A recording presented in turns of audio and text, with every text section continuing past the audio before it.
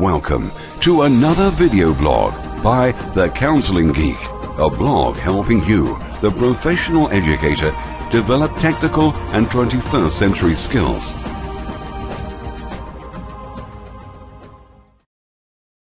Hi Counseling Geeks, it's Geek Master Jeff.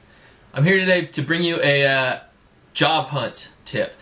I'm working on right now a digital portfolio that I can bring with me to an interview. I have an interview in about 10 days, and I'm looking for some way to compile all of my information and present it in a way that is high-tech, user-friendly, and easy to navigate. And I've done this before in my undergraduate program, and I'm going to update what I've sort of developed. I'm starting from scratch, but in a similar style, and it's using Microsoft Office PowerPoint. As with just about anything, I always suggest that people plan out what they're going to try to present before they actually get too in-depth with any of the actual PowerPoint creation. This is also a good tip for if you're planning on giving a presentation and it just creates a well-organized, succinct, and to-the-point, high-quality project that you can present and be proud of. So what I tend to tell people to do is kind of storyboard.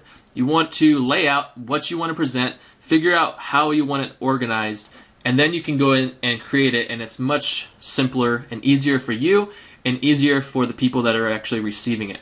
All these are going to be buttons which I'm creating that we can hyperlink. That will lead us to different slides that regard about me, my education, experiences, some goals.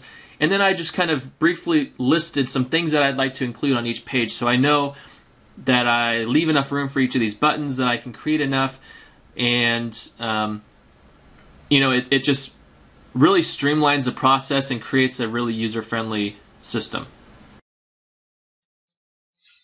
So this is the final product. I've really decided that I wanted to bust out my professional portfolio today because I don't want to have to worry about it later as I get into my preparation for my interview coming up in about a week and a half. So I went ahead and did it. This is the final product. I'll show you through kind of backwards. It's really simple, and there's only about 3 or 4 steps that you need to take to ensure that you complete the process, and then it's kind of rinse, lather, and repeat. So this is the professional portfolio. We're going to go ahead and utilize the presentation feature, and I'll just show you how it works. This is our home page, and you can see I created a title. There's a short quote, like I said, and a summary of what I kind of my professional summary.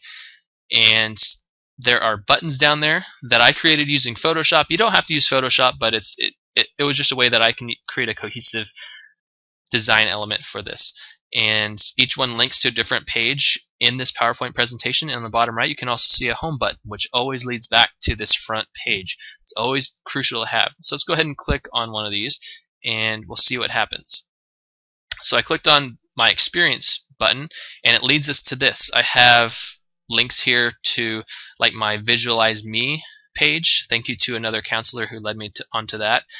On the bottom down there, there's links to things like letter of recommendations. Up on top, links to the different schools and websites, or schools and organizations I worked for. And then I went back to the home page, and now we're on my goals page. And I linked to things like the Ask a Ramp program and different things that I really want to make sure the school district sees. As you can see, it always links back to this home page, and it's really important that we delineate which page we're going to. We want to keep them clicking, not using them things like their keyboard, and we can organize these pages and set it up so that we can take advantage of school pride, I guess. I chose this blue kind of color because my school that I'm applying to, their colors are blue. I included a logo, and these portfolios are highly customizable. You can change anything you want, and it will always be accessible. So we are going to go ahead and create a new page just to show you how to do it. I went through here. I'm using PowerPoint 2010, and this is the new page that we're going to be editing. So in order to do that, I'm going to just quickly put a background on here, and I'm going to go through here really quick and find it. So you got to right click, you're going to say get background, and then I'm going to use a picture. Going to go file and go through my Dropbox, which I usually use for most everything, and then quickly have things saved.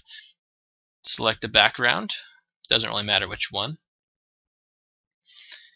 One thing that is important to know is that you need to try to create a filing system for this, because you're going to have to package this PowerPoint presentation for a CD or a zip drive. So make sure you put all the files that you download, any file that you reference inside of the presentation, into one folder. That way you can save it, make copies of everything. So now, I have a background. We're going to title this front page because this is going to be our kind of home base. And then after that, I'm going to create a text box. And this is really the meat and potatoes of what we're trying to do. I'm just going to stylize it a little bit, kind of the cheater way to make a button. If you're not going to try to customize it yourself, really easy to do. And you just type in, I'm going to type in about me, because this is going to kind of be our first page. After that, the way to make this work is something called hyperlink. You can see it right down there. Hyperlink, you typically only hear that in internet. However, hyperlink is a very powerful tool in PowerPoint as well.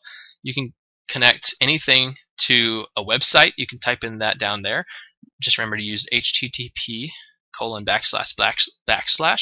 You can also connect to any type of document. So if you have a PDF, a PowerPoint presentation, a video, anything like that, you can always connect a picture, an image, a icon to that. Just search for it. How we're going to be especially using it here is you can also connect it to any page in this presentation. So you can see we have listed there the title page. We can connect it, if we had a second page, we can connect it to that and say, if you click here, hyperlink it to page number 2, which is about me. I'm going to go ahead and do that right now just to give you a quick example. So I created a new slide. We're going to title About Me.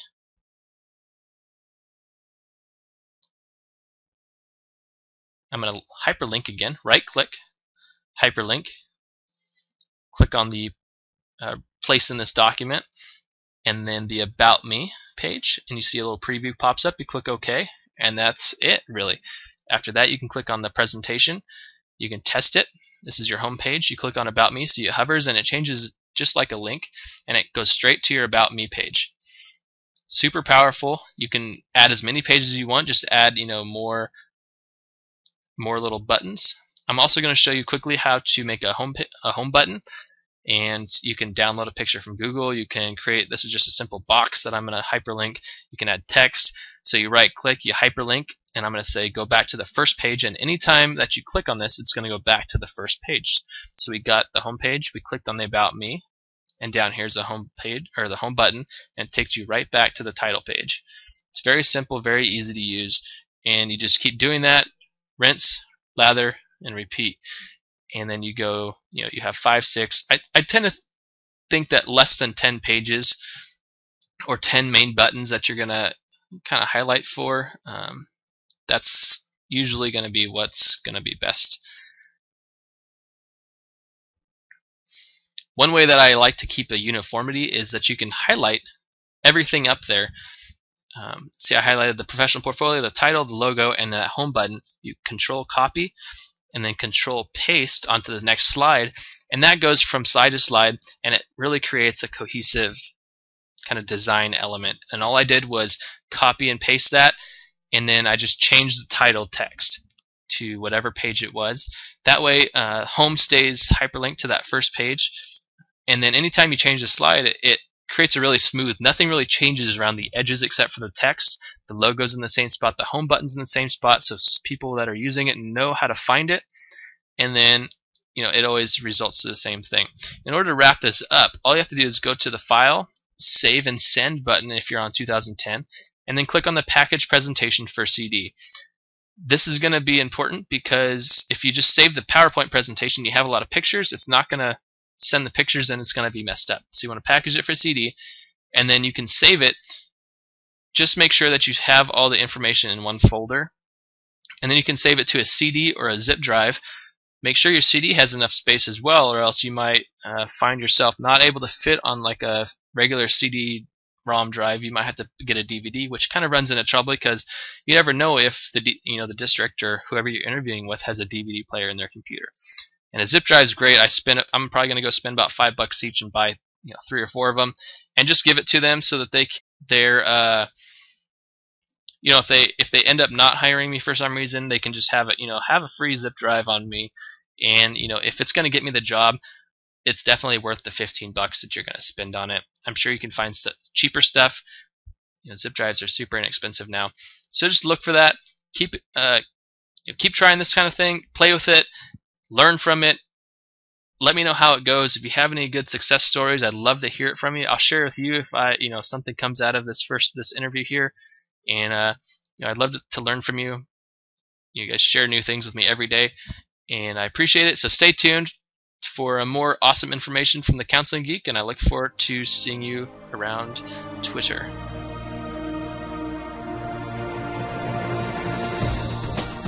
Thank you for stopping by. Come back soon.